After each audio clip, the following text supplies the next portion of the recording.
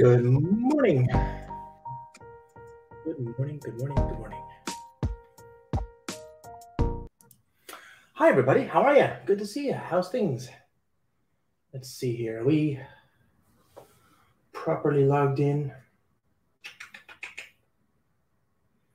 Looks like we're here. Can I leave comments? Okay. Good morning from Berlin. Sandra, good to see you. How are you? How are you? How are my friends? Give me 1 second. I think I need to log into the other machine. I just realized I'm in the wrong session. Let's see here. Oh, computers. Okay, it thinks I'm me, so why is it having trouble showing me a useful version of the screen? Let's see. Okay. How bizarre. Why can't I? Oh, I can. Oh, that's so terrible. Hello. Hello from let me think. Okay, so let me see. Good morning from Berlin. Yes. I don't know any German. I know, I'm a jelly donut. But yeah, I wish I could. Sandra, you got to teach me some German so I can say Guten Tag. Is that still a thing? Is that right? I'm not even sure if that's even correct. But good morning, everybody. Hello. Good night from China. China. Oh, so good to see you. Welcome to the show. Let me think. China is, well, ni hao is China, like it's hello, but ni hao chong zhou jin shang, right? Hello from San Francisco. Let's see. Nice weather.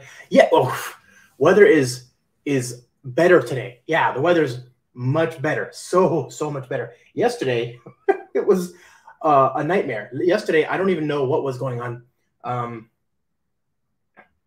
Oh, Paris is there too. Salut depuis San Francisco. Hello from Singapore. Oh, hi. I love Singapore. I love China. I love Paris. I love Morocco. I love China. I love every place I'm seeing. Berlin. I love Berlin. Yeah.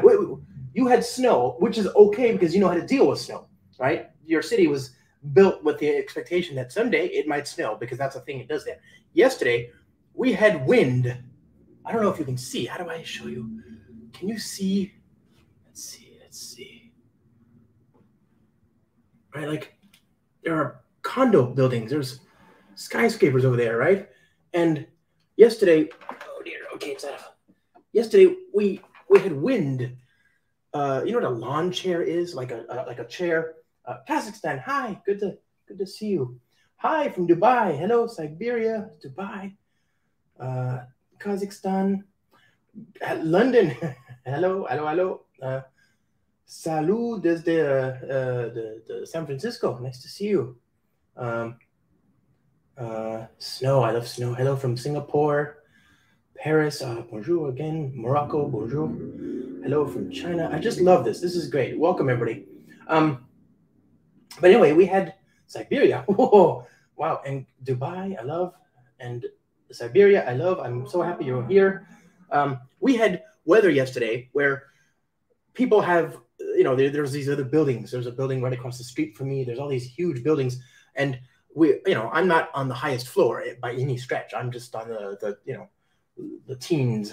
Hello from the Philippines. Hello. Hi. Welcome. Thank you for joining me today. But we had so much wind that the chairs from people's balconies were being blown out of their balconies and into the air. And so a chair fell from a skyscraper over there. I could see it from my living room, which is, 10 meters that way. I saw a chair fall from a building and land right next to a car. Nobody was hurt. Nobody was hurt, but still, what the like very, very scary weather. It was crazy. It sounded like like a jet engine because you could hear the whistling. You could hear the wind whistling past all the doors and the corridors of the city. Oh, crazy. So today, yeah, beautiful weather, beautiful, and I can see the sun. But most importantly, I don't see wind. It rained a lot yesterday morning, but today, my goodness, Okay, my friends, we have so much to cover, so much to cover. So let me just dive right into it. We are going to talk about some of the stuff that I was thinking about as I was writing the deck chair. Yes, a use case for Kafka and IoT. Absolutely. I mean, you know, we can use Kafka and IoT to make coffee. I mean, you can do almost anything with a, Pi4j, which is a library for using Raspberry Pi from Java, right? For manipulating. You have some doubts in Spring Boot, and you called me sir. Don't call me sir. I'm just Josh. Nice to meet you. What are your questions, my friend? Just drop them here in the chat, and we'll have a conversation. Okay, so let's see here. There we go. All right, so you can see my screen, I trust. So yeah, there's a library called Pi4j, which is a great library for manipulating Raspberry Pis, and you can use it from Java. So Phil Webb and I, about a decade ago, Phil Webb is the co-founder of Spring Boot, and he's a friend, and we built a demo where you could use Spring Boot, the actuator, the endpoints in the Spring Boot application to signal the alarm when something is going wrong. Those endpoints are very useful. You can monitor them. So we built an example where, as a demo, we used a Pi4j. We had a little process running on a Raspberry Pi, and that process would just periodically pull the actuator endpoints. And whenever the actuator endpoints for our service returned a bad status code, non-200, we'd use Raspberry Pi to basically start the circuit so that the coffee machine to which our Raspberry Pi was connected would start making coffee, because the thinking was, if something is wrong, you're going to need some coffee, right? Somebody's going to be awake trying to resolve a production outage, and somebody's going to need some coffee. So yeah, coffee. Yeah, IoT for the win. And it was a bit overkill, but yeah, we could have used Kafka there too. We definitely could have. Oh, okay, so speaking of coffee, here we are.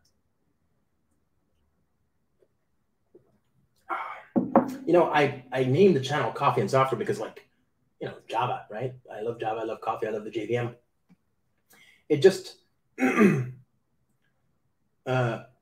it just so happens, however, that a lot of these live streams have just been in the morning around the time I drink my coffee, and that has just been a lovely coincidence. But I like it. Let's just we'll take credit for it. Let's just say that's what I was intending, and if anybody asks, that's what we'll report. Okay, friends. So we're gonna do we're gonna backtrack a little bit. Today I want to cover coroutines. This is the perennial sort of goal of every episode, is to get to coroutines and Spring Boot.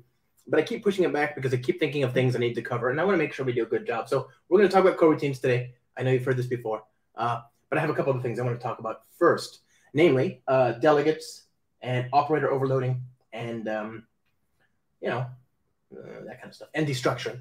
Okay, so let's just build a simple app. So simple, and then whatever, like boot default Kotlin. Oh wait, no, actually, just call this simple Kotlin. This is not even Spring Boot really.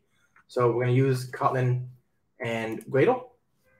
We'll use Kotlin the language. And for now, since we're not doing reactive just yet, I'll hit enter. Okay, we'll open this up in the IDE. Ooh. Okay, open that up.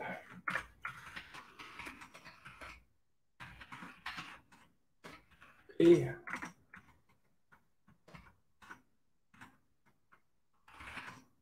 Alrighty, so let's open this up.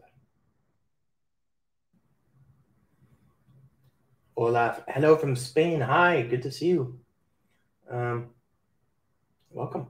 Thanks for joining us. Okay, friends. So a couple things, just small stuff, so we can have this in our repertoire, so that you can say you learned about it, because it is important, but it's not going to take a long time to learn it. A couple things, okay? There's a lot of conventions in Kotlin, the language, that as somebody who uses it, I already kind of knew, and I just kind of took it for granted. And I was thinking about it the other day, and yeah, we need to cover those. Those are not things that are bound by a particular interface either, right? In Java, the only thing I can think of that is conventional, right, as opposed to driven by a type hint of some sort or an annotation, is serialization. You can implement serializable, right? But I guess that's actually a type hint too, actually. that's basically it, right? Like even that, I don't think really even have conventions in Java. There are certain methods that you have to override from Java lang object in order to do things. Like if you want to do a toString, you have to override the method, but it's kind of obvious. You override a method, right? It's in the language itself. In Kotlin, there are a lot of things that the language will do for you, like Python or like other, loosely typed languages that are just based on convention, that are just based on what you've typed, not so much any contract that you've implemented or satisfied or whatever. And so I guess we start from the biggest example, right? Operator overloading. This is one of those things where I think a lot of people don't really appreciate the possibilities. We talked about it earlier, right? If I say val map equals map of, and I just say a to 1. Okay, so I'm new keyboard still. I'm still making progress, and here's another one. I'm doing b to 2, whatever. Okay, so now I've got a map, and it's got string keys and integers. And by the way, that's a nice syntax. I forgot about mentioning this. It creates like a pair, basically, right? And this pair is what the map keeps underneath the hood. So it's a nice way to say I'm going to create a map with keys and values of this sort. Okay, so I have a map. Did you know I can index into this map like this, right? I think we even started to talk about this at one point, but I never really kind of looped back and talked about it. So first of all, yeah, you can index into maps, right? And the reason you can do that is because if you look at this, there's an operator, public operator fun get key and value. Okay, you can do that yourself. So if you have person, and we saw this yesterday when we did the result set for the exposed ORM, right? We saw that we could do that as well. Okay, good. So if I have so basically you saw that definition, right? Public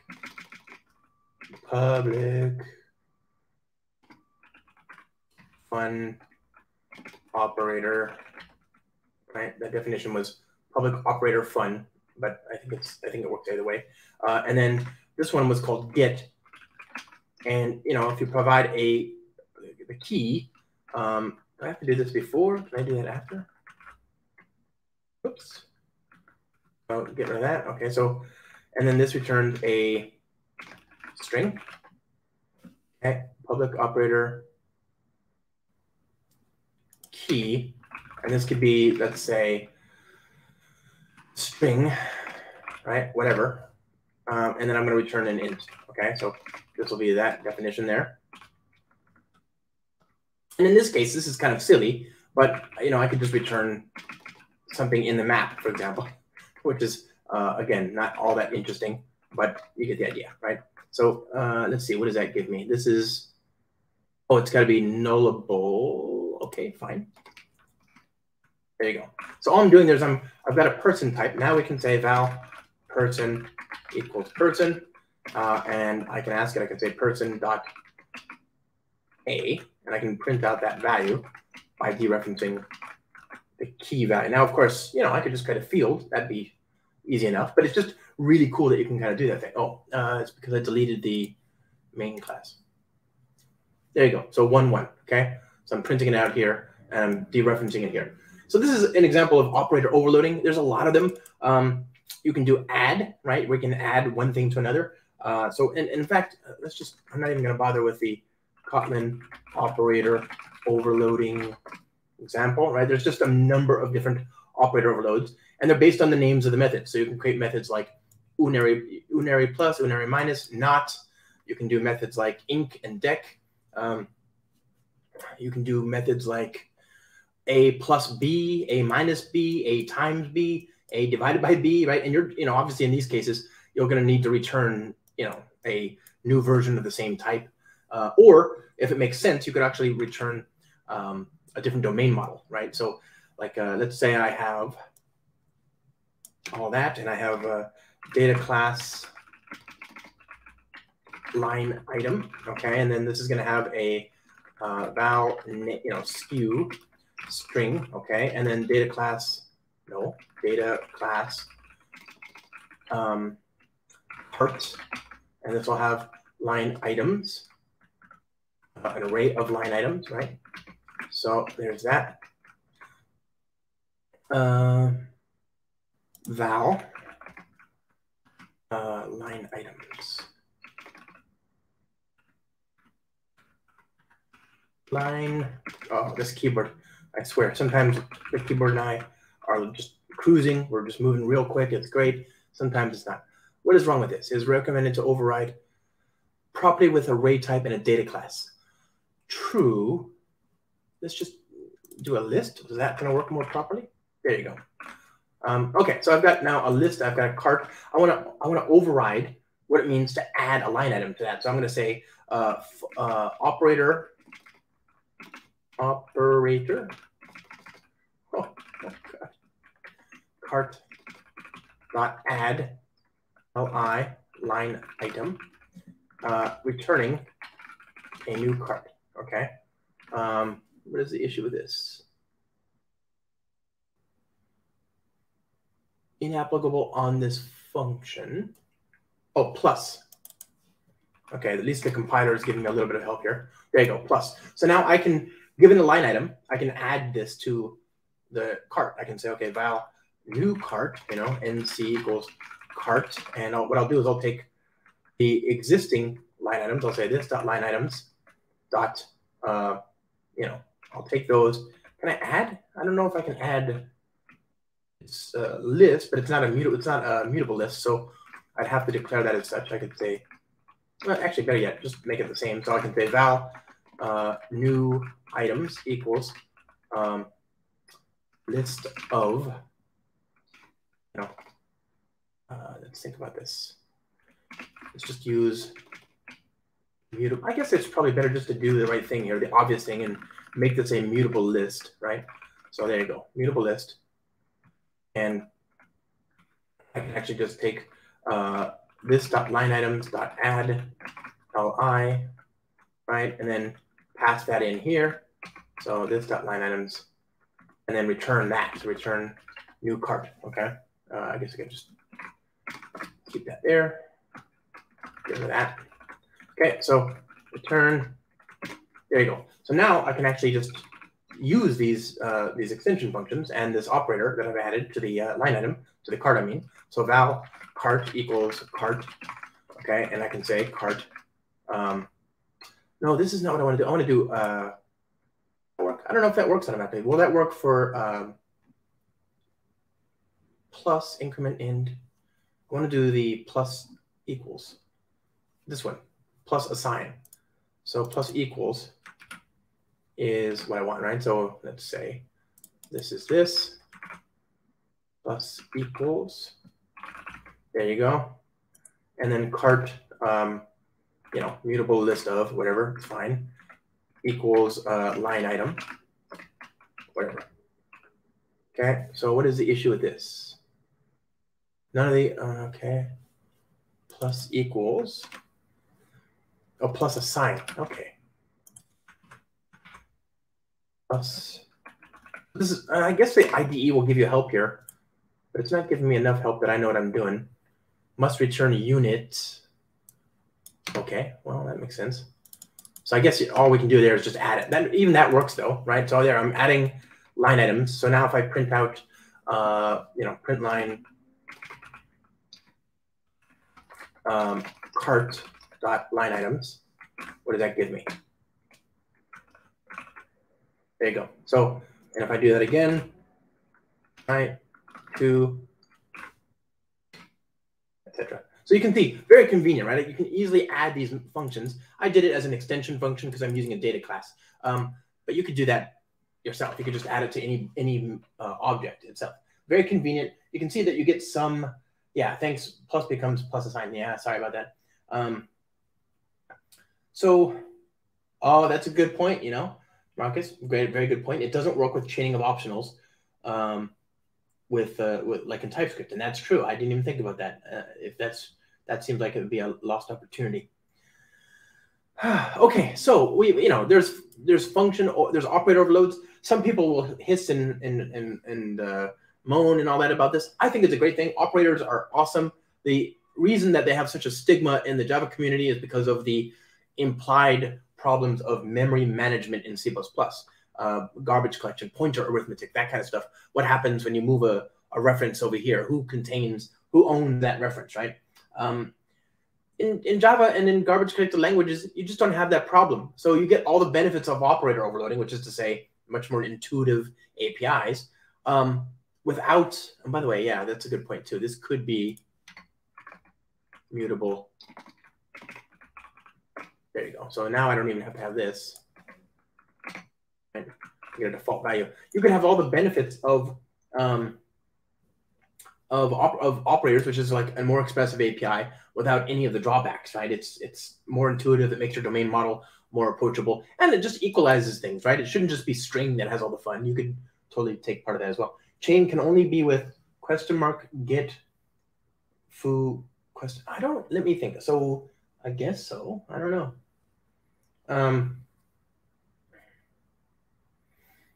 Yeah. Well, anyway, good stuff. So that's one thing I wanted to make sure we talked about, right? Was operator overloading. The reason you need to know about this is because there are several different things in the language that are just based on the name of the function in place, and in this case, operator. And if you're just writing in like in Java, you'd expect an interface or a base method or something like that. It just doesn't happen that often. Okay. Okay. So operator overloading is great, and we used data classes here. Okay. Let's say we have a data class here for the cart, and the username is a string, and it has to be specified as well. So we have two fields there. So this is going to be the cart for day long. Okay. So now here's another thing you can do that's kind of based on your conventions, which is print line. Oh, no, sorry, I can do val username and then line items. Okay, and that equals cart. I can destructure data classes, right? This is something that they've got in other languages like Python and TypeScript and so on. So I can say username, line items, or username equals username, right? And line items equals line items. Okay, rerun that. And you can see I'm able to get access to individual constituent fields. Well, this is a magic trick that data classes do for you, but it's something you can also have in your code as well. And it's just based on another convention, which is something called a component, right? So let's say I want to create a complex type that isn't a data class. So I don't know, customer, okay? And I have private val. Again, I can still use constructors here. So private val name string. By the way, that's another thing. I'm not sure if we talked about that. If you have constructor arguments that you want assigned storage space, you can prefix the constructor parameter with val or var, and that'll make it a it'll create storage, and it'll make it final or not final. If you want it to be publicly visible, just leave it as is. If you want it to be private, you make sure you prefix it with private, so there won't be a public getter or setter. So let's see, age int, okay, whatever. So I've got these two fields now. I want somebody to be able to read these fields. I want them to be able to destructure these important things, and you can do that by creating an operator. So fun. Let me see, operator fun component 1 equals this dot name. Okay. Operator fun component 2 equals this dot age. All right. So now we've got this, like, whatever. It's a silly example, but you can kind of see where we're going here, right? Customer equals customer. Josh 39, and I can now val name age, right? Destructure that into its constituent components. Customer, okay? Print the age is age, and the name is name. Okay, here we go. So there you go. You can see I can destructure. I can write custom destructuring support, and you can just keep going. You can have component 5 million if you wanted to, right? It's just very, very convenient. It's just one of those things where if you know the name of the method, you can play the game, right? But if not, there's no clue. It's just sort of based on convention. You just really have to read the documentation for a lot of stuff. And same thing for operators, right? There's this operator syntax, but the operator keyword doesn't exactly tell you much about where it's applicable. You have to just sort of like read everything. And there's a lot of this stuff in the language, right? I showed you. Oh, by the way, remember I've got 2 fields here, right? Well, I need to destructure all the different components, but I don't necessarily need to use all of them. So if I don't want the name, if I'm just completely uninterested in the name, I can just use underscore, right? So here I'm saying to Kotlin, just give me the age. I don't care about the first one. Okay, let's see. So, okay, good. I'm glad we got that out of the way. Oh, okay. So another thing, we've got properties here. I've been talking about properties and all that kind of stuff.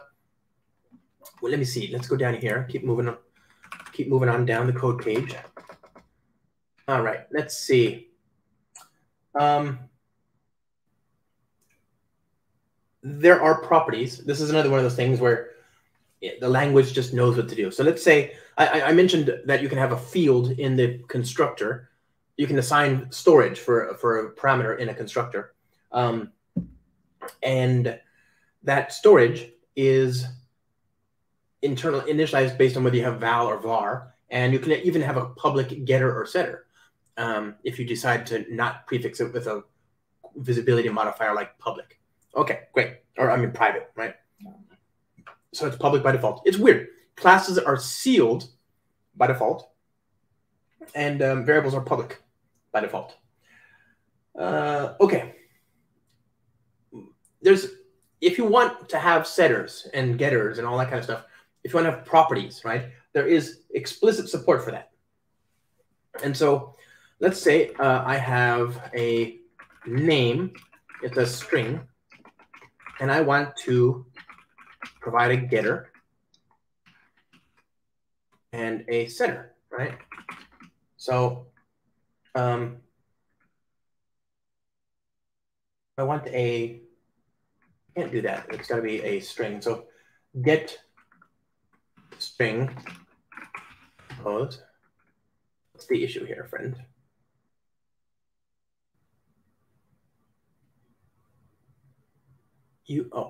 Use equals? No, that's not. It's a name. Get this.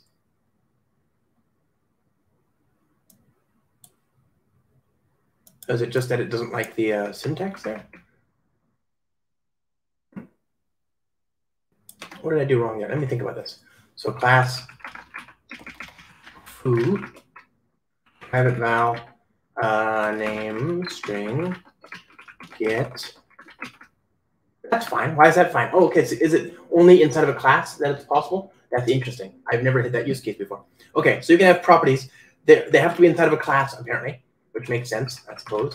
So, and then if I want it to be mutable, it's not mutable right now, but if I want it to be mutable, new value string,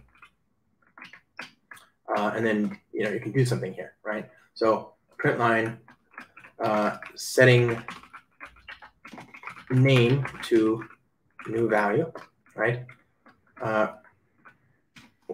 Old value, okay? So if I want to print this out, let's say in the, I don't know, what do I use? I can just make this a variable so it's visible. And then init. Okay, so I've got this value. Actually, it doesn't matter if it's private there. I can initialize it. I can print it out. I can interact with it. Okay, so print line. The name is name. Name equals Bob. Now, in this case, I didn't actually update the storage, right? There's no I didn't set the value to anything. I wonder if that works. Can I just do this? No, not really. You have to be a little this dot. You have to be a little bit smarter about. Sure, what is the convention there? Name equals new value. Does that work? Recursive, yeah. Replace with field. Oh, there you go. Field. That's the magic keyword. Because I don't do this very often, right? You can, but a lot of times I just have constructors. I don't have getters and setters. And if I have a getter, then it's just the immutable field anyway, so it doesn't really matter, right? So there you go. That's how you would set. And they have this in C# as well. This is one of those things that's just really convenient. So variable must be initialized. Well, it's not necessarily initialized. Is that what it's trying to say? Let's say we move this out to another class. Private val add initializer. There you go.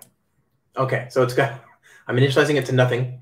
It's going to return either this value or I'm going to update the value here. So then we can restore the init function and print all that stuff out. Good and good and good. Okay, print line the name equals blah, Bob, print line name. Okay, the name now equals name. Okay, restart. Here we go. Or not. Oh, of course not. It has to initialize this. Foo. Okay. Good. Oh God, please let me hit that keyboard correctly next time. Okay, so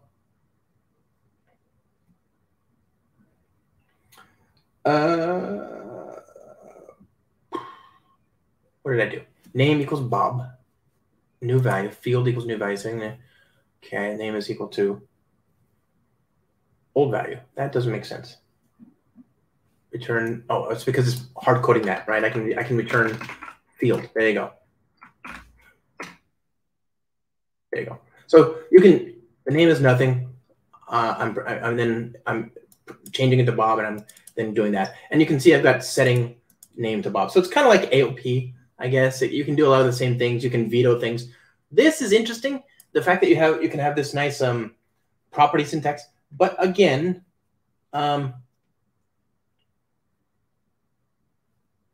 it's fine. I just don't use this very often, right? Again, maybe you do, maybe you should. I don't have a lot of APIs where I need to control. I don't do setters in Java either, right? I almost never do anymore, right? I might have a getter, and that feels weird usually too, right? Usually I don't want to just export state directly. I usually have business methods. Okay, fine. That said, a little bit of indirection is nice, right? A little bit of indirection can be really nice. And we talked about that the other day. We talked about something called delegates. Delegates, my friends, are magic, right? Delegates are one of the things that I think sets the language apart, because it gives you a mechanism to override and to veto and to observe and to delegate all mutations on a variable, okay, on a field. And again, this is about convention. It's just about convention. So let's just take a look at a manual example, okay? Class my delegate thingy, okay? And what I'm going to use, the way you use this is I'm going to create a variable here, val name string by an instance of my delegate thingy. Now this doesn't work yet because I haven't defined the conventional methods, has no method get value, and it thus can't serve as a delegate. This is a val, so I need to have a getter. I don't need to have a setter yet, but if I do that, it says I need to have a set and a get value, okay? So I can do that here, okay? Good, good, good, good. Okay, now, I haven't implemented this yet. It's asking me, it's saying, okay, you want the type to be nothing. I can say this will only work with a string. It's whatever type I want for the receiver, I can do that, right? I can insist, you know, value, whatever. I can insist that this only work on things of a particular type. I could use any, I could use nothing. I mean, there's just all sorts of options there, right? So value of string. I am then given access to the K property, which I can use to inspect the thing on which I'm making the change, right? Let's see, why is this unhappy with me?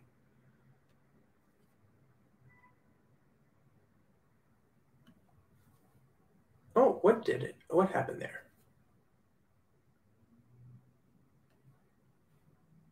Since when did it require nothing?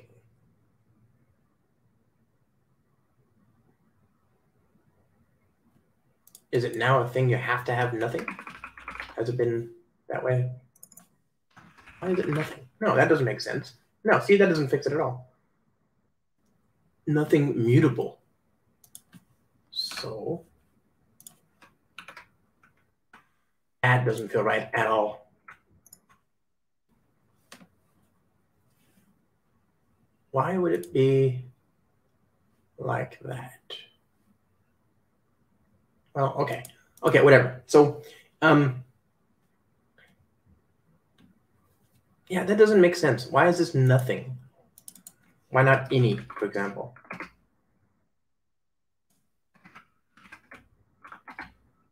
Okay, clearly I have missed a step.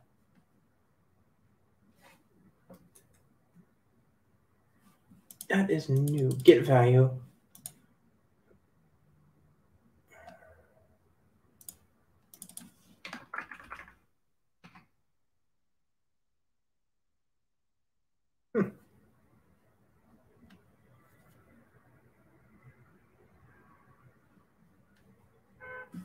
No.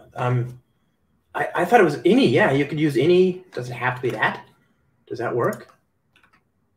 You could also type it, right, to the receiver. Why is this like so confusing right now? Okay, let's Google this because it has been a minute. Delegates in Kotlin. Delegation. All right. So delegated properties, lazy, blah, blah, blah. There, look. This ref is any. So, but I know you could do, come on. Member, delegate this to, okay, whatever, moving on. Property delegate, okay, this ref must be the same type or a super type of the property owner. It should be the type being extended.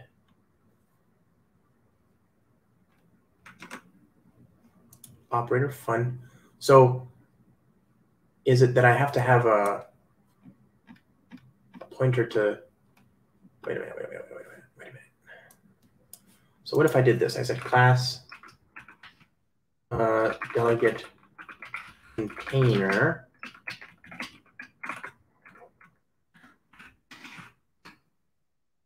Well, let's see. So this could be like that.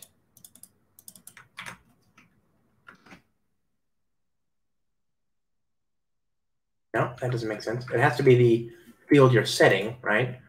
But even there, why doesn't that work? Okay, return int. Now we're cooking. Almost.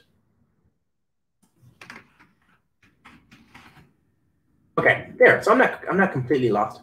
So does that not work in a function? Why wouldn't that work in a function? It does work. Okay, good.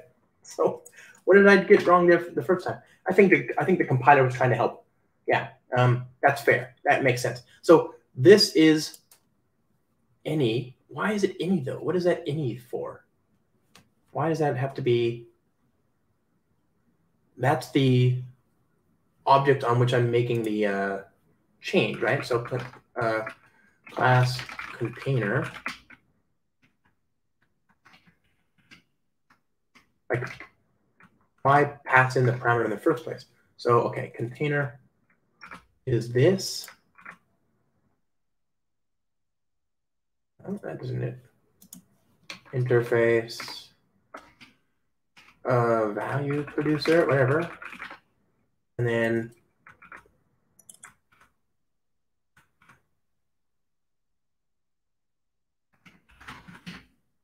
there, that seems better.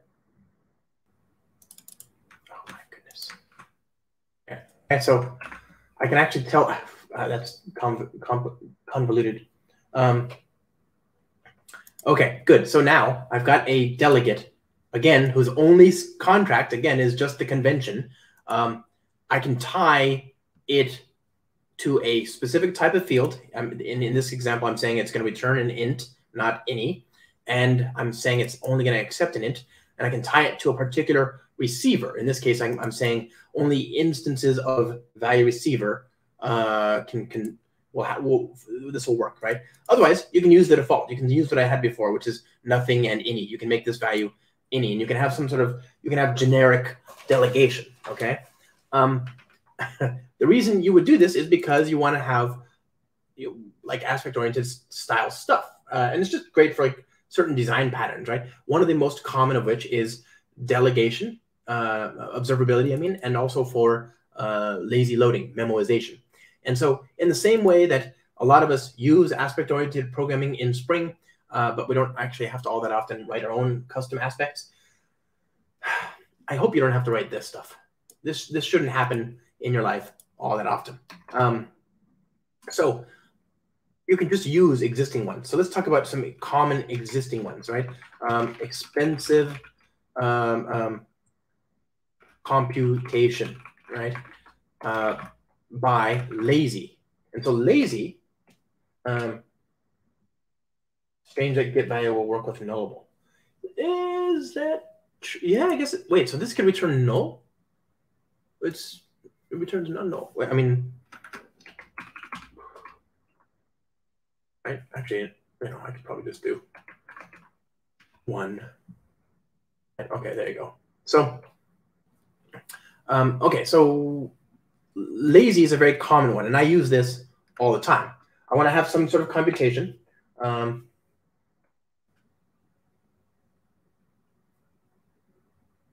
Oh, that's interesting. Yeah, that's a very good example. That's like an injection point in Spring. I like that. So in this example, you have logger by logger. So you're doing a delegate that will create a field that'll create a logger that is scoped to the class that contains the logger, right? And that's very convenient. So, okay, so here's another one, lazy computation. So I've got this expensive value. Let's say it's a double or something like that, right?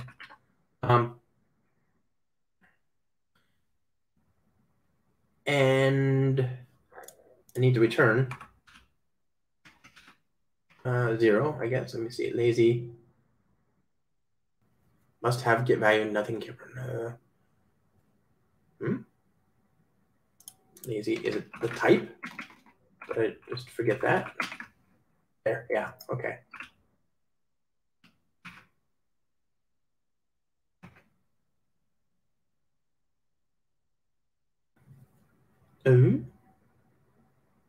Create function lazy.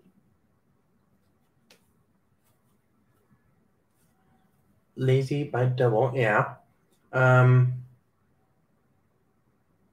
Creates, okay, let's see. Initializer. So you're supposed to just return the value, right? Like that's it's just, that one's easy. This one I've done many times. What's the deal? Lazy properties. Yeah, you're supposed to return the value. So, hello. Double by lazy. I guess I don't need to do that. I should just be able to return. Let's just try the canonical example and return a string. Okay, I don't know why that mattered. Let's just try int. Good. Okay, there you go. So the idea is that this is a property that will invoke this lambda. Remember, I'm using that property where I can call a lambda. I can pass a lambda in the parentheses by calling by hanging it outside of the parentheses and omitting the parentheses. But that's what's happening here is I've got this global function in the Kotlin standard library called lazy. It in turn creates a synchronized lazy imp delegate, right? And then this has, a way to read and write the values for you, okay? So delegates are one of those things where as long as you've got a get value and a set value somewhere, then you can return the value. So all this is doing is it's going to compute this expensive operation, but only when we access the field, okay? So let's do thread dot sleep. Okay. So I'm going to sleep a second, and I'm going to return then the secret of life. Okay. So now I can say print line, the value, the expensive computation is expensive computation, and I'll print it again. And we should see that the first time it takes a second. Second time, there you go. The second time was almost instantly. I should have printed out the time as well, though. You know, you get the idea, right? So system dot actually just instant now. Now.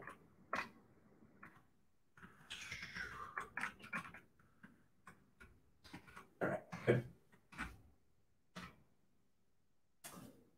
There you go. So you can see 42, 43, and then instantly, right? So this is very convenient, right? I can now lazily arrive at a value. Igor says lazy works great with Spring when you want when you're too lazy to resolve circular dependencies. You just arrived. Welcome to the stream. Hi, welcome. We are reviewing low-level stuff in Kotlin because I feel like I forgot about it earlier on, and I feel like it's worth understanding, even if we're not going to dive too much into it. So we looked at, ever so briefly, we looked at how Kotlin is just full of nice little oddities like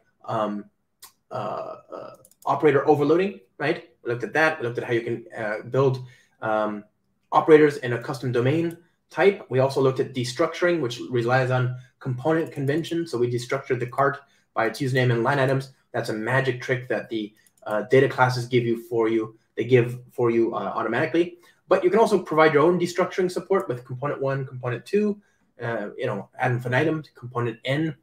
And you can see that here. We looked at the underscore operator. Then we looked at fields, properties. You know, you can have custom get and set properties right there as well. And then we looked at delegation. We're looking at delegation. So basically, you can delegate the computation of a property or the reading of a property to a object or which contains two functions, which are again based on convention. They're operator fun get value, operator fun set value. And what we just learned is that this can be typed to the containing class, the receiver of the property of the that's being delegated, and the values for the return value and the s over here have to match. They can be any, which is like Java lang object. And then we looked at just now, like a minute ago, we looked at lazy, which is one of the more common delegates that you might find yourself reaching for a lot of the time. And that's you caught up. I think maybe I could have just had all this written out, and then we could have started a live stream, and I could have just explained all that, and that would have, the whole live stream, everything we've done so far would have been 1 minute. But whatever, we're here. Okay, so there is one more delegate that you might want to use, which is delegates.observable, right? So val my observable property equal by delegates dot observable. Okay, so look at that. You got a not null observable. You've got a vetoable observable. So you can provide the initial value and then provide a lambda that gets called back, and you can decide whether you're going to allow that change, which is pretty cool, right? When you think about it, you've got a field that could change based on some rule or not. Maybe you have like a access control decision that you can use to decide, okay, no, I'm not allowing this change. This is not okay. An observable, here you can at least respond to changes, right? So here, I'm going to say the initial value is anonymous, right? And then the on change is the k property, the old and the new value.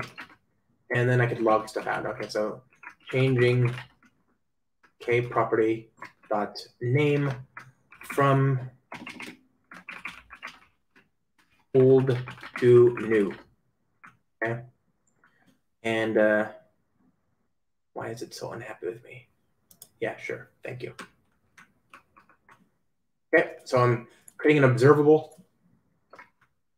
Okay, again, very cute. This is the kind of programming that makes the language so much nicer, but also can be a little, because remember, one of the big reasons you're going to use Kotlin is so that you can write Java without having to write Java. And so this stuff is hard to understand from the Java perspective. If you're looking at bytecode compiled and written using this kind of magic trick and you don't understand Kotlin, a lot of this stuff is going to seem sufficiently magical. But that's okay. It gives you a leg up. Just be aware that you might have to explain some stuff.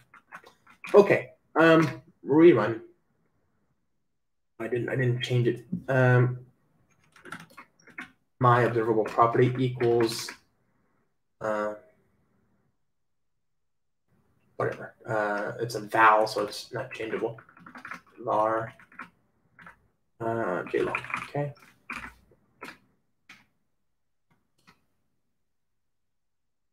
Okay. So we changed it from anonymous to JLong.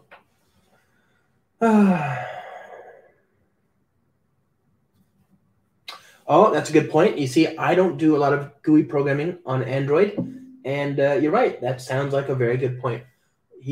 Marcus notes that he used to use observable a lot in user interface coding on Android before coroutines showed up. Very helpful for doing more. That's a design pattern for UI for user interfaces, but I forget the acronym. Model view. I don't know, something. Okay, so good stuff. Good stuff. We have now completed our quick review of all things cute and magical. Model view, view model. Okay, cool. Okay, let's move this off to the side. Any questions on that? Yeah, I think we covered all I wanted to cover there. Yeah, I'm good with that. Let's close this down and we'll move on to coroutines finally. Finally, github.com. And by the way, for those of you joining at home and you want to play the home game with us, let's code Kotlin. Here's the code for your own edification. Git clone this one. Let's code Kotlin. And I'm going to move downloads Kotlin to conventions and properties.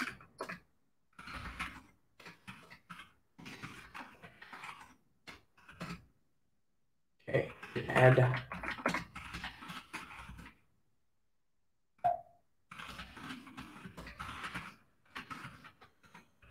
to conventions, delegates, properties, git push. Okay, fantastic. So we'll get rid of that. Oops, no, I want to get rid of the containing thing. Good.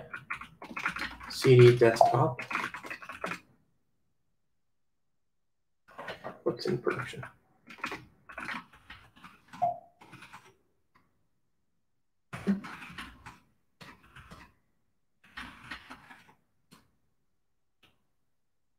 The code from yesterday, I suppose that would be. Yeah, that's the thing we just updated. Okay, we had that laying around at all times anyway. Good. So now let's move to coroutines. So close that out, that reset, and we're going to build an application now using coroutines, which is fine.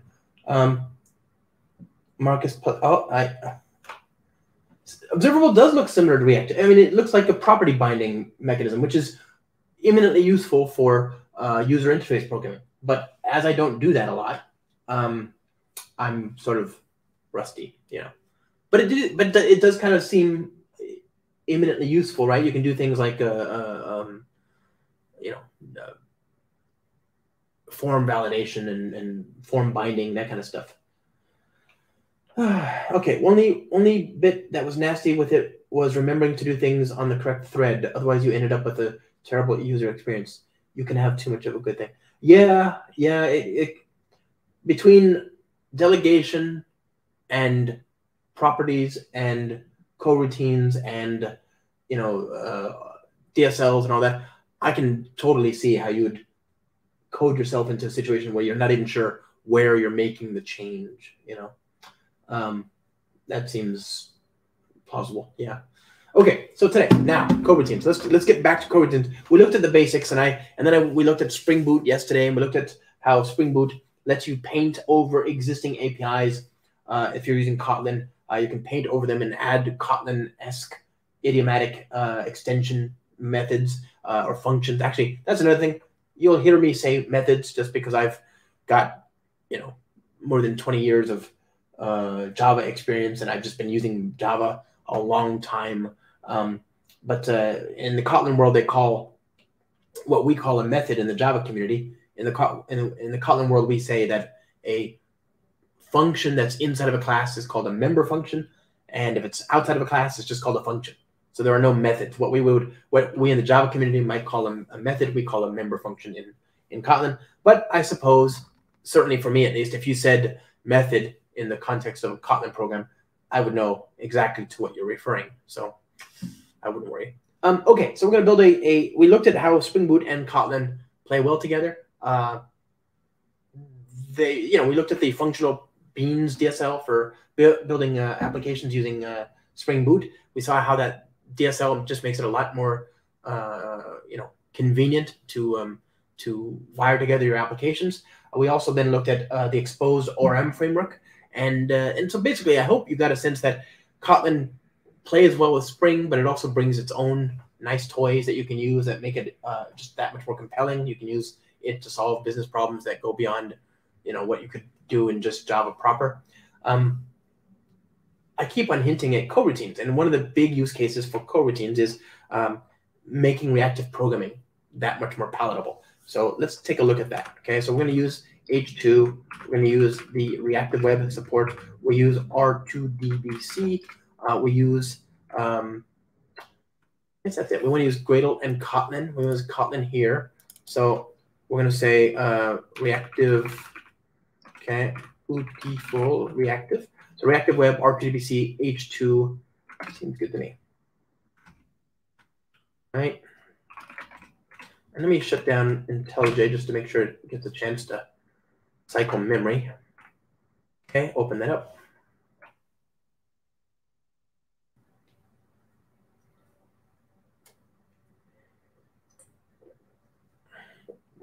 It's only 9:30. Do I need another cup of coffee already? Maybe. Maybe. Oh. Okay. I think we're getting close to a point where we can wrap up this discussion of Kotlin, by the way. It is a huge ecosystem, so there's no way we can purport to understand everything. But insofar as you need it to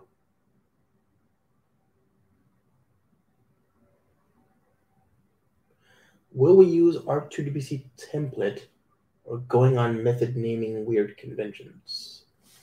I'm not even sure I understand, friend. I have no doubt that you're asking a reasonable question. I just don't know what it is. Well, I don't. So there's not. There's no R2DBC template, right? There's. Is there? Has that changed? That could have changed.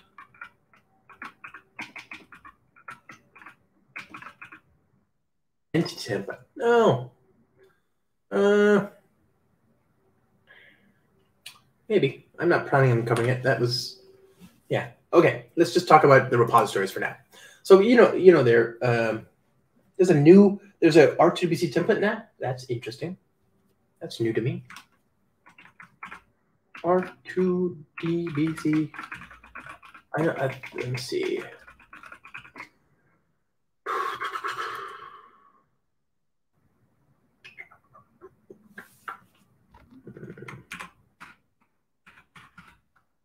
Entity template. That's different, right? But yeah, I didn't know about. Okay, so I'm going to use the repository support, which yeah, I don't. Whatever. Either one is fine. We're not doing a reactive tutorial this time. We're doing a. You're cheating with your. No problem, buddy. Okay, so we'll cover reactive in a different stream. We totally should, actually. That's just. But again, we're going to get to Spring integration first because I love you're chatting with your phone. Yeah. Yeah. And here's the thing that I love about this chat, which is most of you speak other languages, right? Every morning I say good morning to you, wonderful, wonderful group of people, and or your evening, afternoon, whatever, and you sign in from all around this beautiful world of ours, and you join me in this chat, and the fact that you mostly speak better English than I do, even though it's probably statistically not your first language, just oh, so I appreciate everything you're all doing. So yeah, good stuff. So we're not going to spend too long on reactive. Again, that's not the goal here. What you need to know about reactive is that it's a way to write code in such a way that when there is a chance to free up a thread, it gets done. And the way you do that is by writing code that works in terms of like basically something like a promise. Basically, you have an abstraction, you have a Java API that lets you bow out and free up the thread whenever you know you don't need the thread. When does this come into play most often? Well, one major source of that is with input and output, right? I/O, and so you can use NIO, Java NIO, and NIO is how people get hemorrhoids, right? Java NIO is a living nightmare. It's one of the reasons people have a very bad taste of writing NIO code in Java. Is the Java NIO libraries they're fit for purpose, but they're painful. They're so painful, in fact, that eventually a gentleman named Tristan Lee, almost 20 years ago, created a library called Netty, Netty, and Netty is just it's the abstraction that should have been in the JDK, right? For working with NIO, and but even that is still complicated, right? I don't think most people would readily identify themselves as a Netty programmer in the same way that most of us don't work with IO all that often, right? Our world is often in terms of our business logic, right? The higher level types in our system, the things that we use to work with our domain model. So you saw me using carts and line items and customers and all that. I haven't given a care to the bytes and the way those bytes get conducted over the wire in this whole discussion, because it's just not that interesting. So knowing that we want to take advantage of NIO, but also knowing that NIO requires you to invert the way you think. Instead of pulling data from a database, the database pushes the data to you when and only when the data is ready. So you have to write your code in a different way, such that in effect you're getting a callback.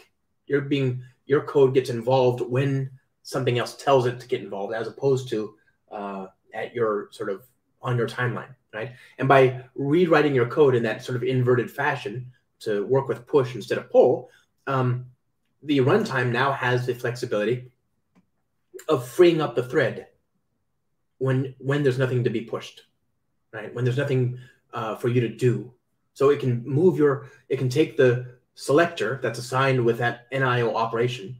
It can say, okay, I'm waiting for something to happen. If there's nothing on the wire, if there are no bytes, then there's no reason to call your code and involve it in the processing. And if there's nothing for you to do on any thread, then it can give that thread back to the thread pool and let something else that needs it use it. So that's a very gross simplification of what reactive programming is doing. But one of the results is that you get this ability to write code that is much, much more scalable, okay? But like I said, it's a paradigm shift. Yeah, it doesn't look and feel like regular blocking input streams and output streams. It feels like the evolution of Spring beyond the container, inversion all the way down. Heck yeah, that feels right. I like that. Let's call it that. And by the way, there's also the inversion of control. We call it the IOC container. Is everywhere in Spring, right? It's the inversion of control. When you talk about injecting dependencies into your class, that's an inversion of control. That's the Hollywood principle. When you talk about messaging with Spring integration, where you write message listeners that get invoked when there's a new message to process, that's inversion of control. when you write a method that gets invoked when there's a new HTTP request, that's inversion of control. Because in all these cases, you're not in control of the life cycle or the timeline of the resources at play here. I don't have to stand up the web server. I just write code that gets involved only when I have to process an already parsed, packaged, and routed HTTP request, right? I focus on the thing that matters, and the framework does everything else for me.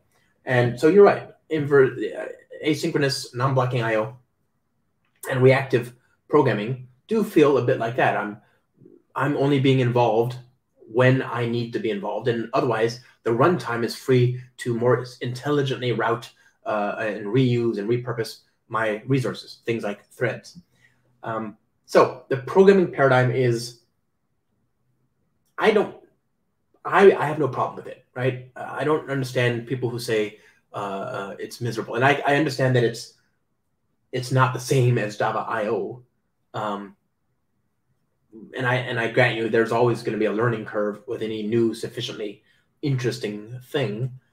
So it did take me a little while to get to the point where now I feel like I can make anything work in reactive, or at least I'd have a rough idea of where I would start, right? But there's a lot of people that say, no, I don't want to. I'd rather just not have the scalability benefits. And to those, I say, that's fine. You know, just you can. I don't care. I mean, just do whatever you want, right? There's 3 benefits to reactive programming. One is scalability. The other one is you get an abstraction that is better designed to give you knobs and levers to control the robustness of your software. So, for example, what happens when there's too much data on the wire, right? We think about back pressure. Can someone answer the advantage of using Kotlin instead of Java in chat? Yeah, I mean, it's I don't know. Like if you're using Android, one big benefit is that you can write code that looks like Java 25 and it can compile down to Java 8. If you're using Spring, one big benefit is that it has very, very nice support for coroutines, which is what we're going to look at right now. And coroutines can be a very nice alternative to reactive programming. Or actually it's a supplement to reactive programming. It makes the code that much more approachable. So you get a win-win. You get code that looks imperative, but it is actually non-blocking and reactive. So there's just a lot of little niceties. And the nice thing is that it doesn't have to be an either or. You don't have to eat the whole elephant. You can use Kotlin alongside piecemeal with Java code. So, okay, so let's just see all that in action, all that setup done. Let's just create a application. Data class customer, val ID int, val name string. Okay. This is going to be a Spring Data R2DBC entity. Okay, so I've got R2DBC, which is the Reactive Relational Database Activity abstraction. Do I run? I don't know. So no, reactive helps you with threads, right? With reactive programming helps you write code that does the right thing with threads. But R2DBC itself is like JDBC written using reactive APIs. Okay, so it's a reactive database connectivity abstraction. It's just gonna, if you want to do database I/O, and as long as your driver, as long as the R2DBC driver is written using non-blocking code, then your apps will be able to do a lot more with fewer threads. Assuming that, especially assuming you're doing data intense or I/O intense work, right? If that becomes the case, if you're doing lots of stuff where you're reading a lot of data, then you get really big benefits here because, well, you know, in the gaps between the raindrops, when you're waiting for bytes to arrive, that thread is not stuck in that holding position, waiting for something new, right? It gets put back in the pool for somebody else to repurpose it. Okay, so data class. Interface. Okay, customer repository. Reactive. CRUD repository, customer, int. And what else do we want? There's my data class. I guess that can go up there. We want a component class initializer.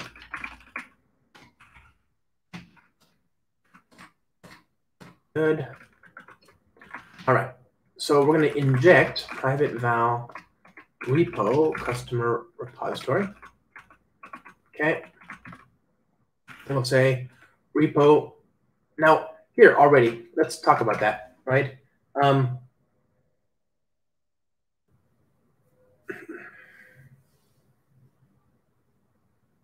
got a repository.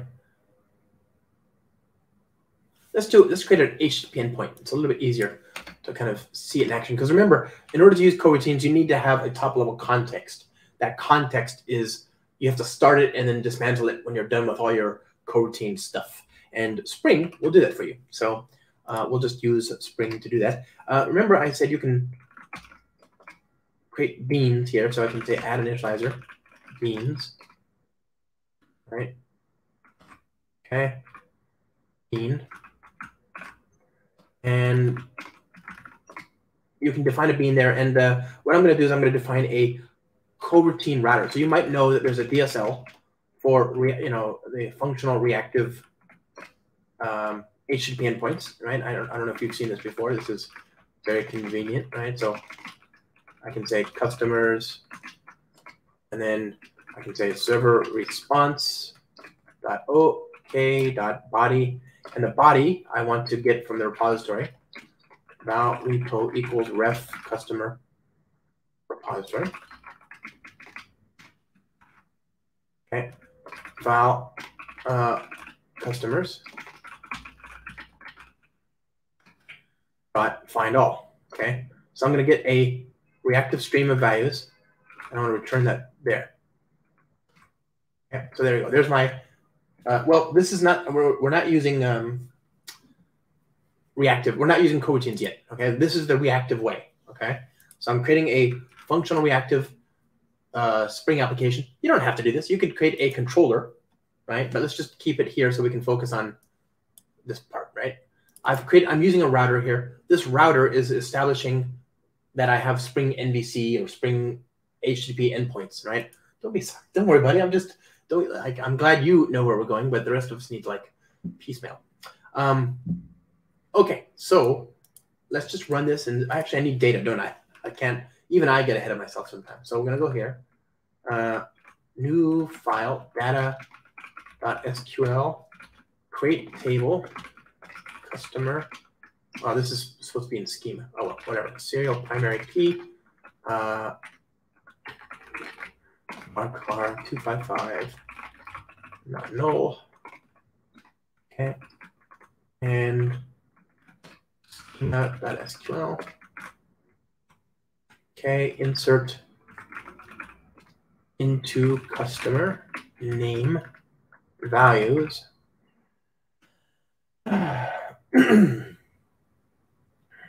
Okay, let's see. And this is called schema. And then we want Marcus. And then we want Ahmed. And we want whatever, Igor, and whatever. There's some names, okay? So we'll restart the application. Okay, go. Goody. Okay, so now localhost customers. Okay. Okay, great. So we have our reactive HTTP endpoint, and everything is fine, right? Not that big a deal, but it worked. And yes, I could have also written this using a controller, right? There's nothing stopping me from doing that. So I could say at rest controller, for example, class customer HTTP controller.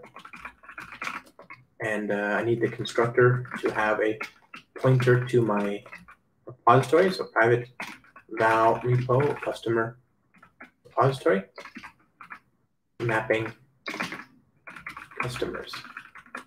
Right, fun customers equals this dot repo dot find all. Right, and that works fine too. So if I get rid of all this. All right, let me see if that'll work. I don't know if I can have a router that doesn't have an endpoint, but we'll try. No, let's see here.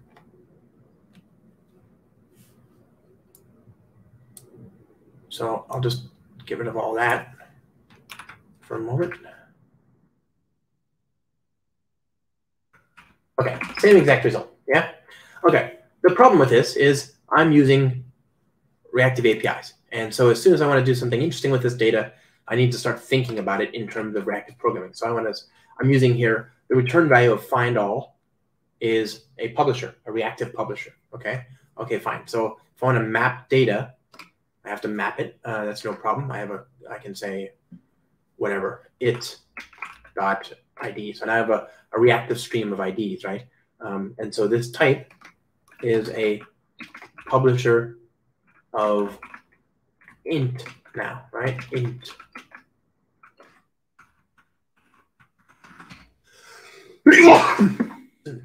So there's customer of a reactive stream of int, and which is fine. But again, what if I want to just pass this to something that doesn't speak reactive programming, right? I'm going to feel I can do something horrible like this, right? Where I block, and that kind of works, I guess. There are ways to get this to a stream, and then you can turn that into a list, and it's not great. It's not natural to work like this. So remove this though, so we can kind of see what's happening.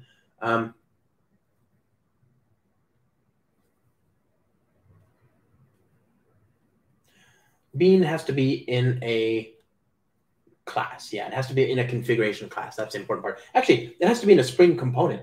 So technically, you could put @bean inside of like @service.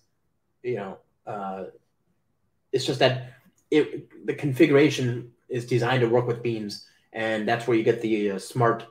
When you call the same method, if you do method injection, if you call another method to get a reference to a bean, and you call it 10 times, you want the same memoized version. That only works inside of a configuration class, right? So if you call the method 10 times on a bean method inside of like @component class, then you'll get the new value 10 different times, which is wasteful, right? So I would definitely put it in a configuration class. But anyway, the answer is probably not. You can't apply it to a top level function. Okay, so back to here.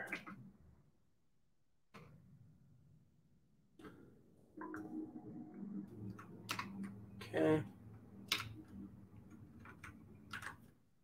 Router. Did I already?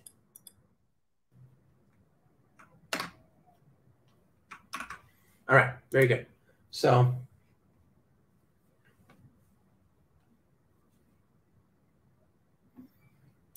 good. So now I've got this reactive pipeline.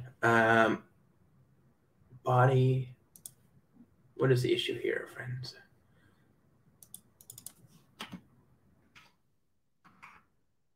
I want this to be customers, please. No. Good. Okay, so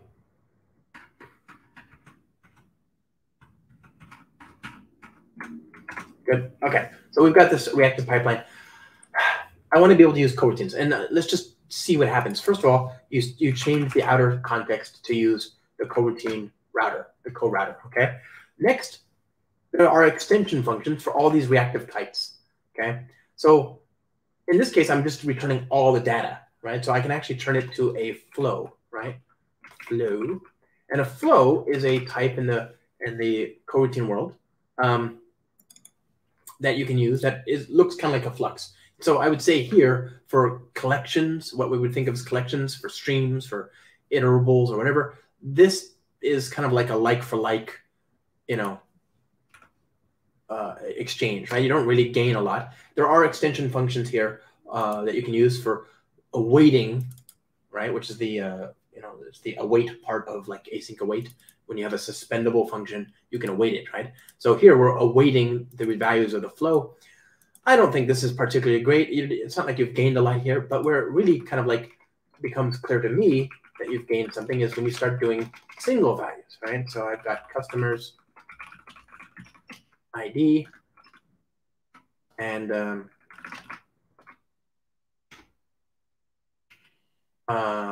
val customer by ID.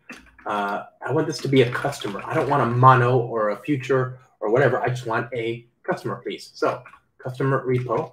So repo dot find by ID. This returns a value. Let me get the ID.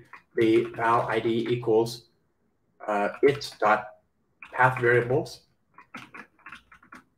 Right, and I want this to be a what does this return? This returns a string by default. So I will do integer int. Okay, pass that in.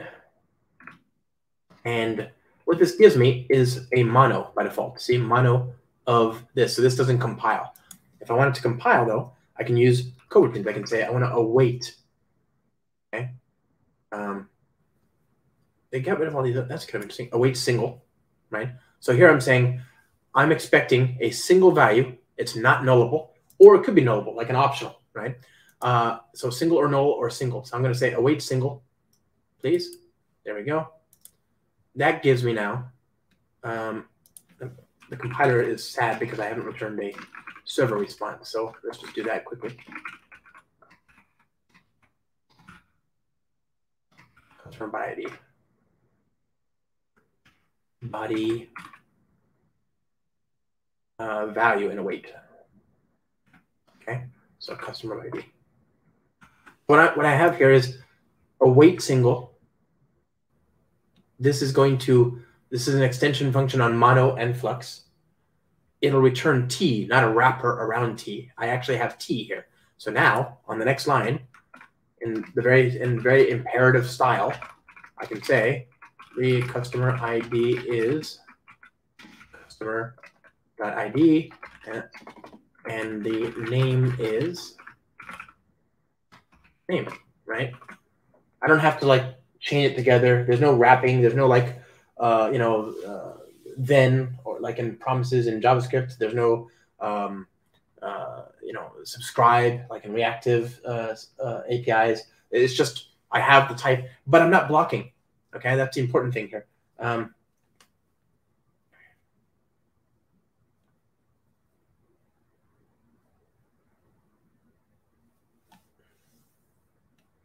It's a shame that reified types don't support the optional part of the type, giving you await single and await single or null. I'm afraid I don't understand what you're saying, but it sounds true. So I don't know. I don't quite understand. Okay, so I have this now value. And the nice thing about this is it might actually be that the thread on which this code executes is different from the thread on which this executes, right?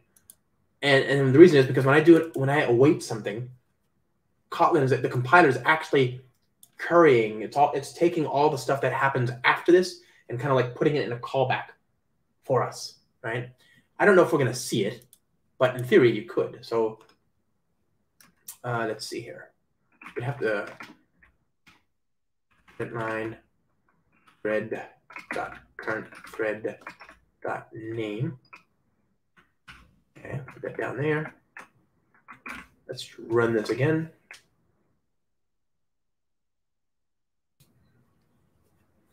Okay. Oh, ID. So we have customers 1. Yeah, well, it's the same one in this case.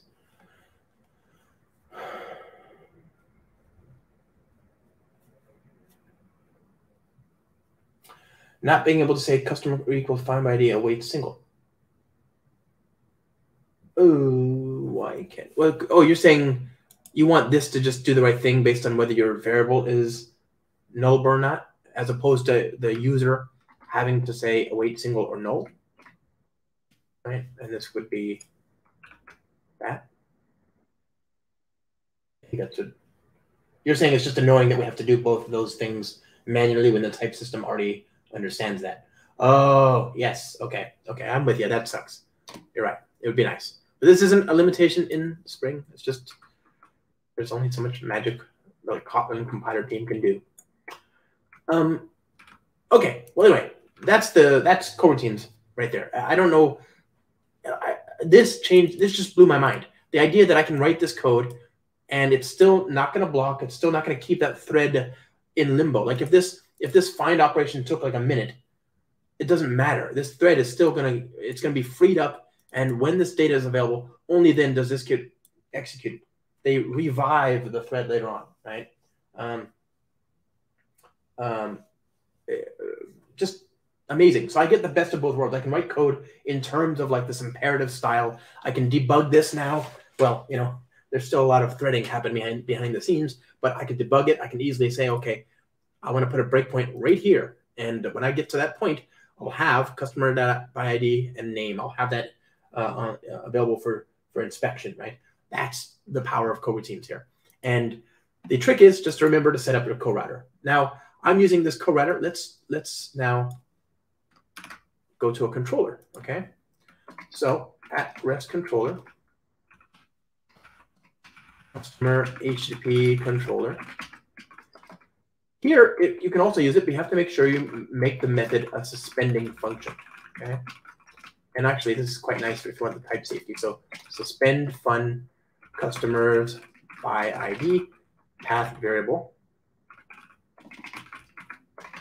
ID int,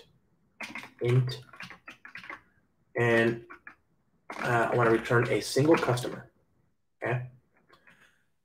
So I'll inject the repository there, private val repo. Okay, so I'll say val customer equals this.repo.find by ID await single. Okay, and I can just return customer and print out the results. The ID is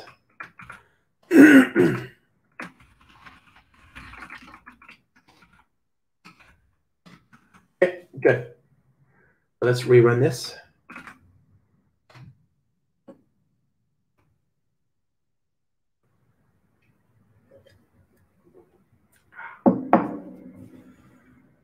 I think I'm running it as opposed to debugging it.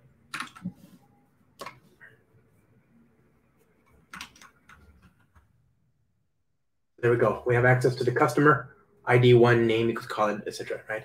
And I can debug it. I have all this like convenient support there, but I don't have to worry about making this the threading because I'm using reactive APIs and because all reactive APIs can be treated with coroutines.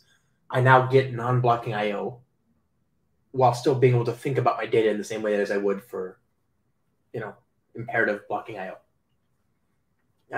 It's just magic. That part just blows my mind, right? You still have to understand reactive programming. I'm not saying that reactive programming is completely gone. It's still there. You still need to understand basically what's happening. But for the most part, things get a lot simpler by doing this, right? It just blows my mind. So much nicer. And you know, there's all these opportunities now to use reactive API. So you can do Kafka. You can do. I wonder if you could do that. Could you do that? How would you do that? Could I await a new message? You probably could. You could probably use Spring integration. I mean, there's just some amazing possibilities there. You could actually write coroutines, and like you could write, in theory, you could use the reactive support for messages in Spring integration, and like await a stream of messages. You want to try that? Let's try that. Because did you know you can return a publisher from Spring integration? But you would get a flow, right? So Spring integration, we're going to try something. Okay, so this concludes our well understood portion of the show. Okay, from here on, down for the next whatever half hour, we're in no nerds territory, right? Where I haven't tried this before. Could be fine. Could work. I don't know. But basically, it just occurred to me, in Spring integration, you can return a publisher instead of an integration flow, right? And this publisher is a reactive stream type. And since you can do that, that means that you could await the publisher, but you'd only get a flow.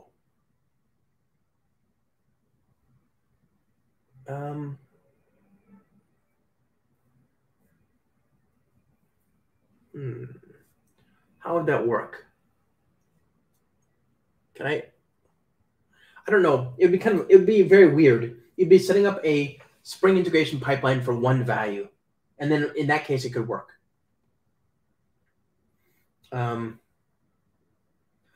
Yeah, learn just enough reactive programming to basically understand it, and then use coroutines.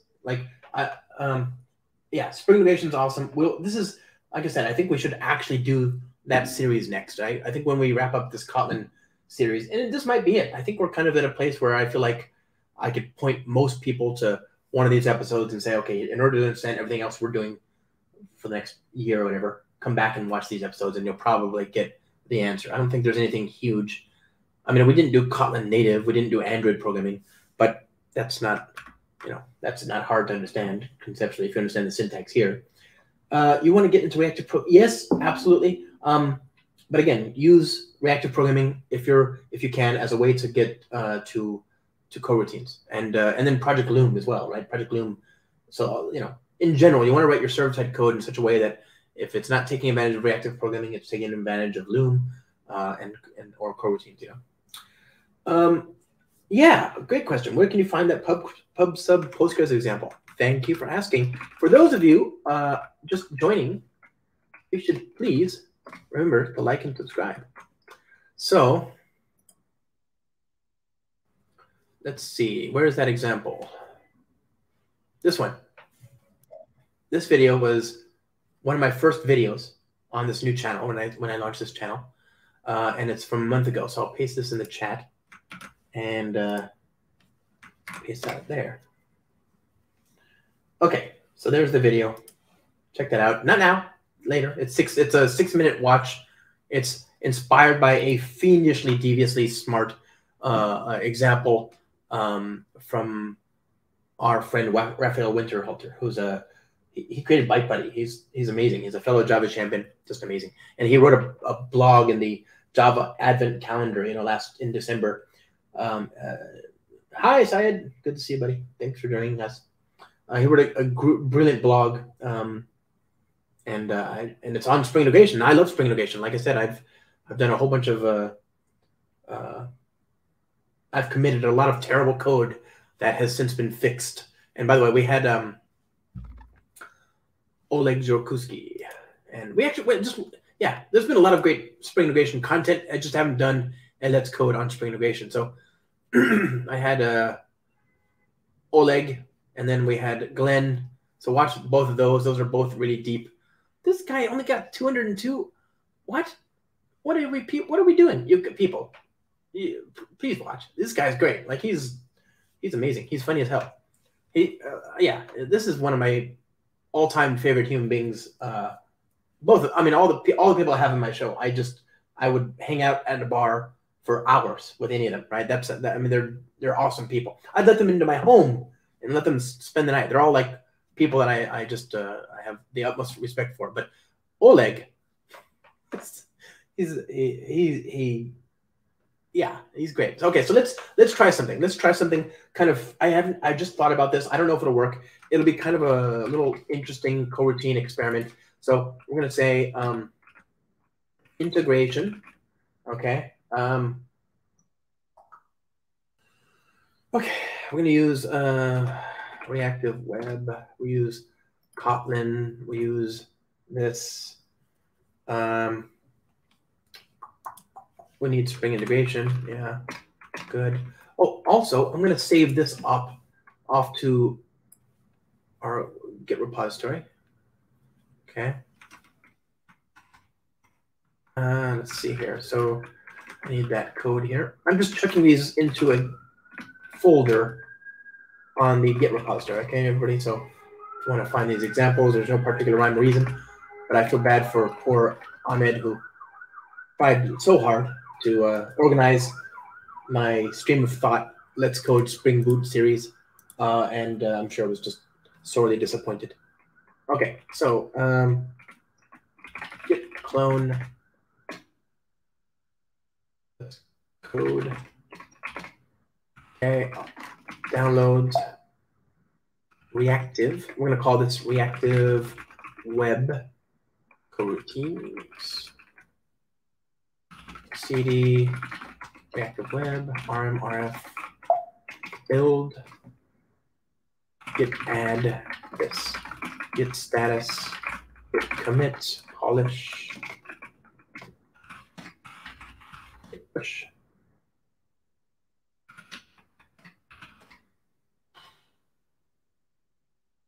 Okay.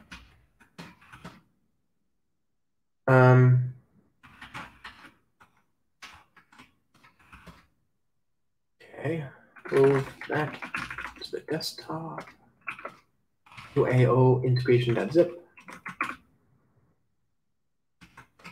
Okay, I'm gonna try something. I don't know if it'll work. It might work. It's simple enough. So Spring Integration is an integration technology that you can use to write event-driven code, and it lets you. It's a great example of an inversion of control. You tell it where you want to get the data.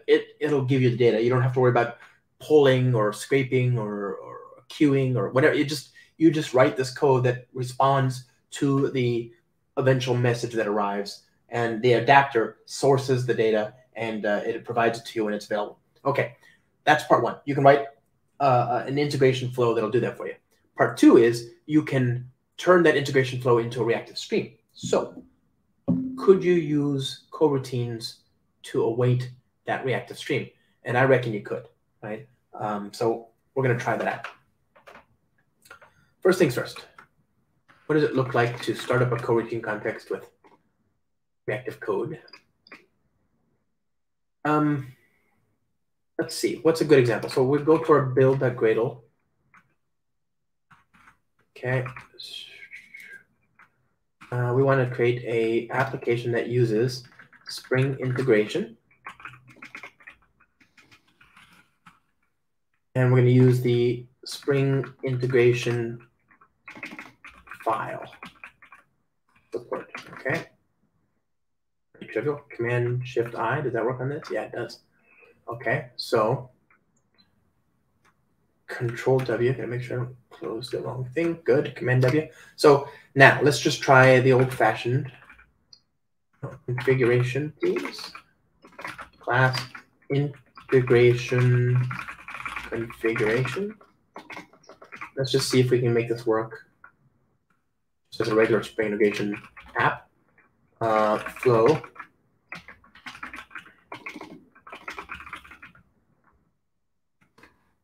From. And you provide a inbound adapter. So in this case, the inbound adapter is a file inbound adapter. It's going to monitor a directory. That directory is going to be system property utils dot parse or resolve placeholders. Okay. Home desktop. Oh, here's an interesting one. You have to escape this in Kotlin, right? Because remember, $ curly bracket, that's actually a strings in Kotlin have templatized parameters, right? And Spring has the property placeholder expression language, and they conflict. So you need to make sure that you escape this value. Otherwise, Kotlin will look for a variable in the local scope called home, and it'll fail to compile because it won't find it. I forgot about that. Okay, so so there's that. So desktop home in. Okay. And what about this? This is going to be, what does this need to be? message source spec. Right. Okay, that's this bit right here. So yeah, okay. So p dot polar pm dot fixed delay, sure. Okay. Dot handle, right? And this could be a generic handler of object, generic handler. Actually, we can use the SAM syntax here. Generic handler of file. And the data that I'm going to log out is file message headers. So the message headers, and I just want to get the data and then turn it into a file name. Absolute path. There you go. That's a string. Okay. So now, what does that give me? That gives me a integration flow. Okay. So if I run this program, Spring integration will start up this flow. Oh, by the way, yeah, of course, this can live outside there. Oh, very good. So it's going to look for new files in that directory, and every second it'll look for new files, and if it sees a new file, it's going to send a message to this next component in the chain, which is just handle. But you could do anything, right? You could do transform, you could do you could do routes, you could do resequence, you could do split and aggregation and all that kind of stuff. In our case, all we're going to do is just transform. Okay, just trivial transform, and then handle. Do we want to do? Yeah, I guess we can just do. So file headers, print line. The file is file dot.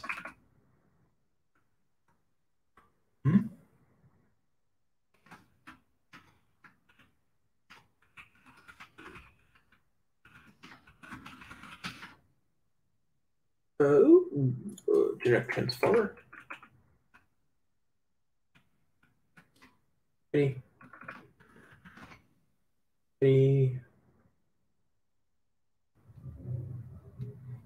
Transform.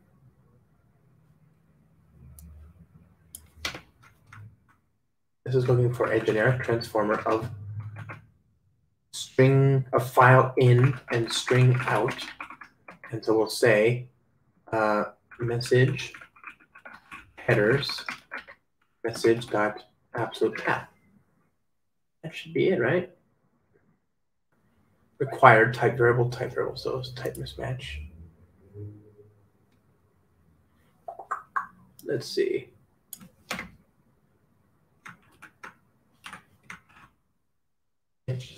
Oh, I need to specify the type.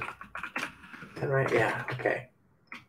So now it's file headers file dot absolute path Java.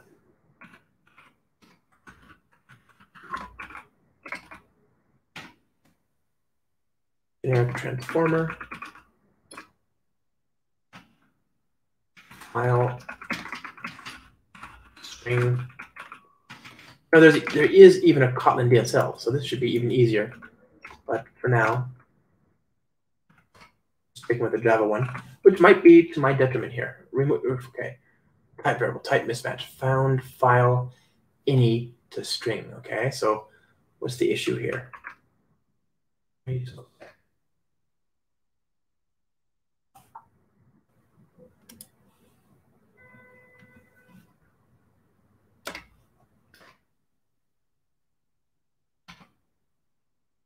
That seems happy. Why is it not happy? Why is it not obviously happy? Okay, so this is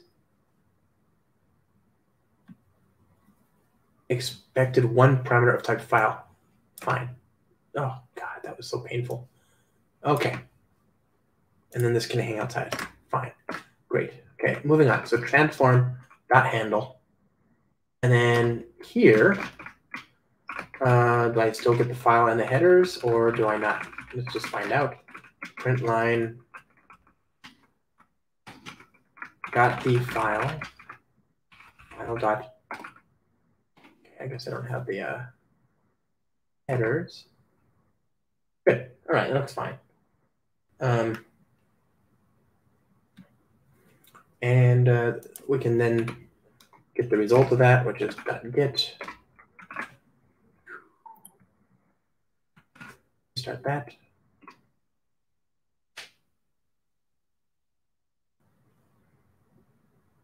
Okay. So now cd desktop, cd in, touch random. There you go. Okay. So you can see I've got this integration flow, and I called .get, and that registers a bean of type integration flow in the Spring application context. That, okay. But what if I don't call get? What if I call to publisher? To reactive publisher. I can say auto start on subscribe. Auto start on subscribe. And so this is a publisher of string names. And this goes away.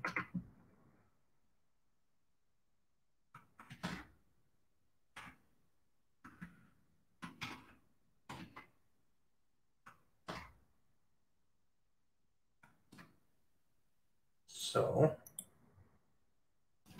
string.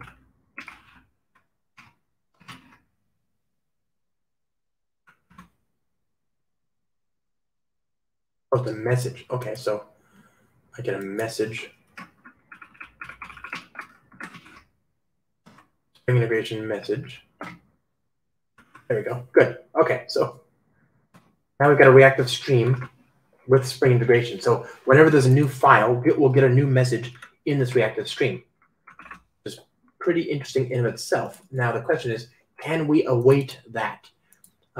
And so the auto start on subscribe.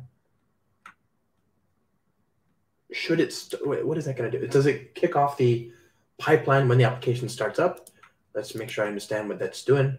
I always forget. So start message production and consumption in the flow when a subscription to the publisher is initiated. If this is set to true, the flow is marked to not start automatically by the application context. That's what I wanted. So let's instead set this to true, because we don't want to start this pipeline until something is subscribed to it reactively. And in this case, what we're hoping will be the case is that we can subscribe to it using coroutines. Okay, so okay, another bean, and actually we don't even need that, do we? We can just do post construct fun init. Yes. Val publisher equals this dot flow dot as flow. So do I need to can I do that? Can I just do suspend fun and have that do the right thing? I don't know. So what I've got now is a flow, not a reactive stream. So in theory, I could just do it's a for each now, right? Or is it each? Oh, they changed it. It's no longer for each. There's a new method called something completely useless. I remember this. Collect. Oh, come on. Flow for each is what everybody's expecting. What is this collect? Okay, so collect is the new for each, which is the new subscribe. Okay. So first of all, got a new value. Right, let's just try that.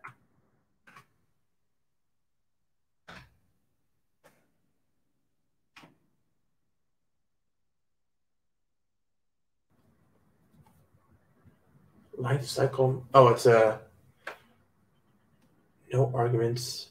So it doesn't work as a coroutine. So I have to just start the context myself. I suppose this will work. I don't know. And run blocking is no longer in this.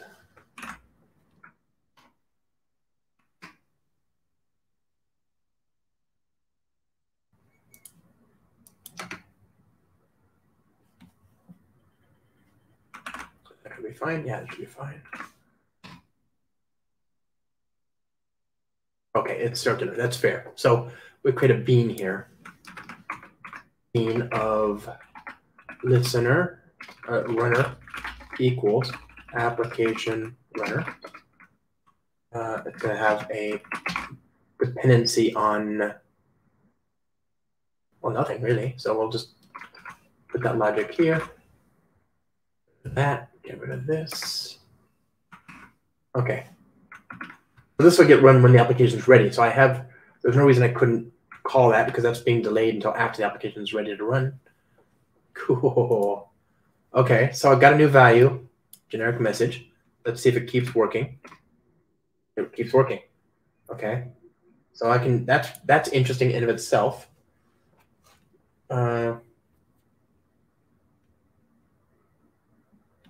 After file absolute path here, why do you directly use dot after the bracket without closing parentheses? This right here?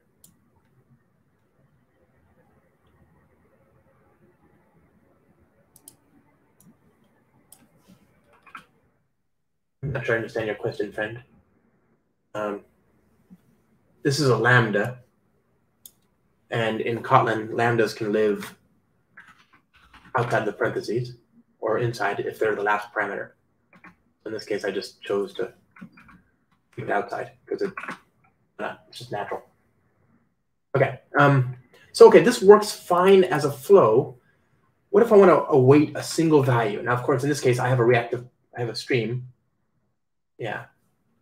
So await a single message of, and I'll say this is a string. So, and actually I can do this. So map. Publisher. What does this give me? This gives me a publisher of message. So I should be able to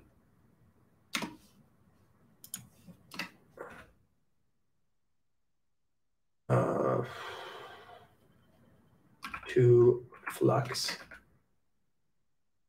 map. What's the issue?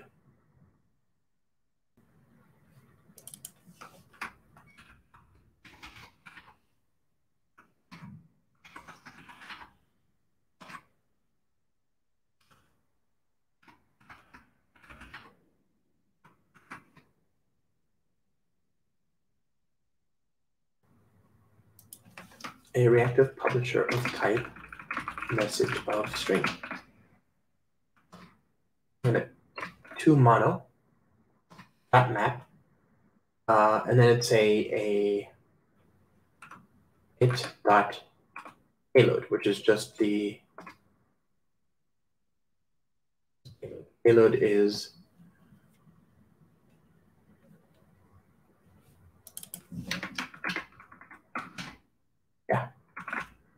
okay. So to mono it dot payload found. What is payload? This should be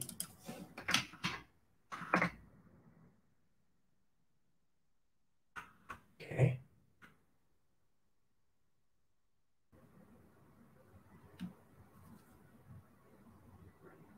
Required mono out of string, which is fine. That's what I have.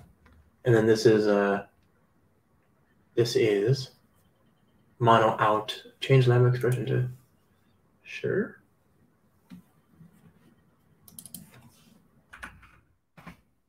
Yeah, okay. It doesn't need to be there. Okay, so what I've got now is a reactive stream. And when I inject that stream, I can subscribe to it by awaiting it as a. So what I should get is just one file name. This should be of type string, right? By using coroutines here. Cool. Okay, so now this will blow up if I have more than one message, by the way. I just wanted to see if we could do it as an experiment. Did we get a message? Publisher. New file name. Okay. And I'm going to delete the data here.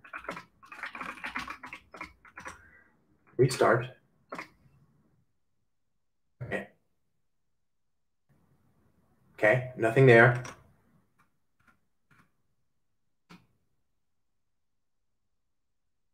Oh, that's a bit of a bummer.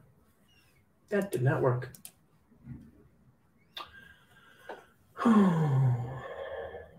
Well, that's sad. Let me think about that. Why would that be the case?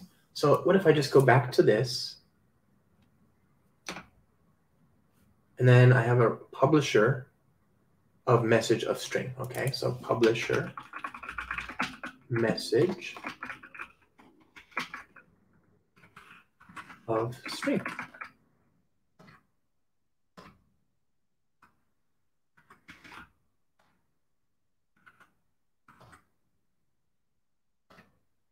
Okay, fair enough. And now this is not a waitable. I have a, oh, this is a message of string. Fair. But does that work? Let's see if that works.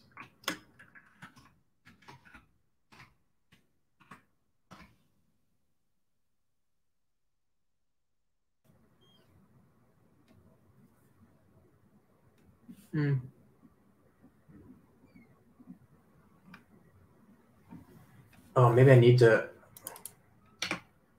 Okay, I want this to auto start. It's interesting.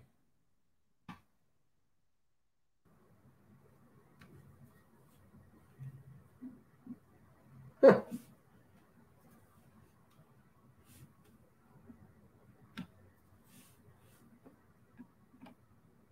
Well, that didn't work as I was hoping it would. That's a bit of a bummer. What I was hoping to, well, wait, failed to send. So it looks like the flow, the coroutine, isn't signaling poll. It's not signaling that it wants to get the data. So when I oh, okay. So if I do this, this is what caused that most recent issue. It started before we were able to run this. It started to subscribe before there was something to consume the data. Okay, so what if I got rid of that, restarted?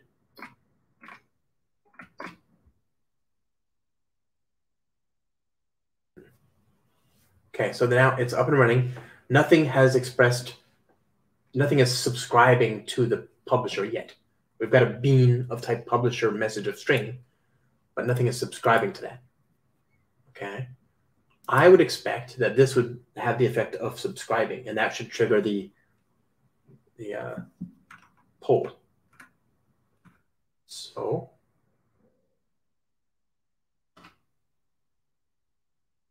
yeah, that's bizarre. So is this not running? It's not even running. Like this doesn't. It looks like this doesn't ever run.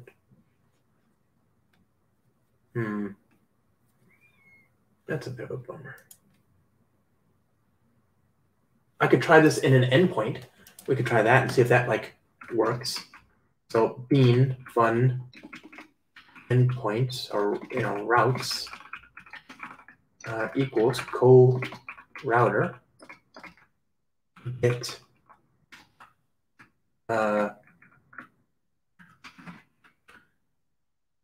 file, the one file, and here I can try that.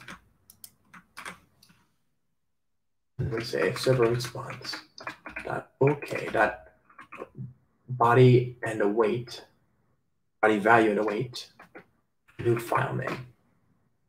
Okay, maybe that'll create the subscription.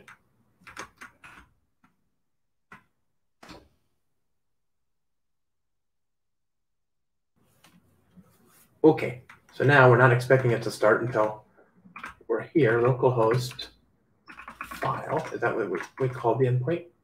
Yeah. And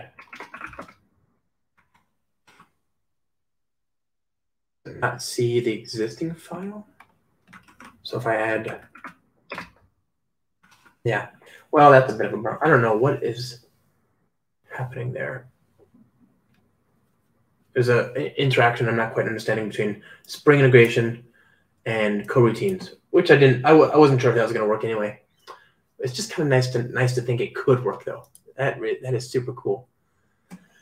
All right, my friends. Well, whatever. Well, I'll dig into this, but I think tomorrow we'll start digging into Spring integration or something else. But either way, I think we're at a good place in our Kotlin journey. This has been eye-opening. I haven't played with Kotlin in months. Certainly not since Spring Boot 3.0.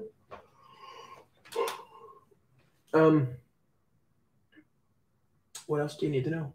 I don't know. If you think of something else we need to be talking about, and that would otherwise delay us moving on to something else, let me know. I would love to know. We could cover that. Otherwise, I think we're in a good place. I appreciate your time. It's been fun. I'm going to go make another cup of coffee and work on the next video. So I hope you all have a great day. Thanks, everybody.